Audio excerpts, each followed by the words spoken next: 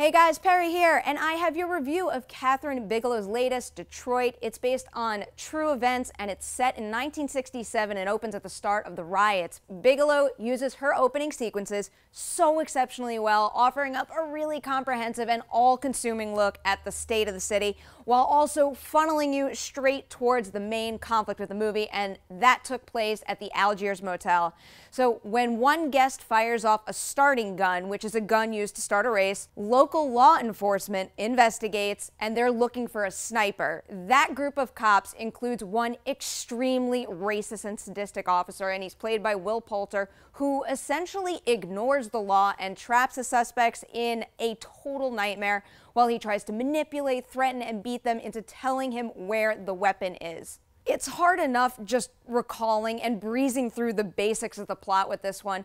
Detroit is an extremely tough watch, but rightfully so. The large majority of the movie does cover what happens at the Algiers, and that essentially amounts to Poulter's character and his fellow officers torturing the motel guests. It is extremely disturbing and unpleasant, but I can't imagine any other combination of screen time, visual style, and performances that could put you in the moment as fully. So this is a story that's set in 1967, but you really only need to be mildly informed on current events to know that a lot of the same problems still exist today. It's one thing to sit in front of a TV, hear a terrible news report, and empathize. But what Bigelow does here is she traps you inside that house right there with the victims, and I was sitting there and just found myself racing through a frantic stream of questions and answers, trying to think of a logical way for these characters to safely get out of the situation. And as the story progresses, it just became so clear that what one may think are very sensible solutions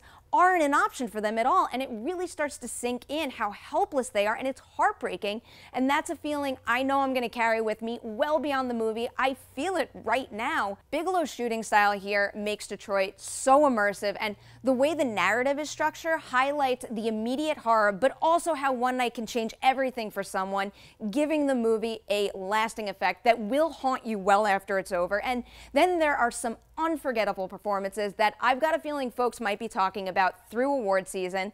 Really, everyone in this movie is at the top of their game, but the standouts definitely include Poulter and his number 2, Ben O'Toole, who plays a cop named Flynn.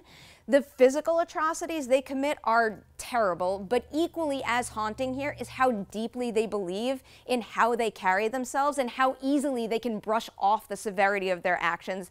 And then, of course, we also have John Boyega in the movie. He steps in as an outside security guard who gets involved in what's going on inside the Algiers. He winds up being in a really interesting middle ground between the cops and all the victims here, and it is fascinating watching him navigate that situation in a way where he doesn't overstep his boundaries and run the risk of having himself taken out of the situation and being able to help. You're also going to want to keep an eye on Jacob Lattimore, who steps in as a young man who winds up trapped in the Algiers named Fred. I thought he was fantastic in Slighton. Here, even with a lot of excellent performances all around him, he is just so striking and captivating. And then there's also Algee Smith, who plays Larry, Fred's good friend and an aspiring singer. Really, again, every single member of this ensemble makes an impression, but Larry's arc might be the most powerful of all, and Smith does an incredible job navigating that change. It really is an unforgettable performance. It's going to be a while before I stop talking about Detroit, and that's if I ever do. Again, not a pleasant watch, but it really is a necessary one, and Bigelow, writer Mark Bowl, the rest of the cast really do justify leaving you with that pit in your stomach and just feeling completely overwhelmed. I'm giving Detroit a 9.5 out of 10. Go see this when you can. It hits limited theaters July 28th and then expands on August 4th. I have high hopes this one is going to get the recognition it deserves come award season. So thank you so much for watching this review. Did you see Detroit? Tell me what you think about it in the comment section below. We've got more content coming your way real soon, so keep an eye on Collider Video.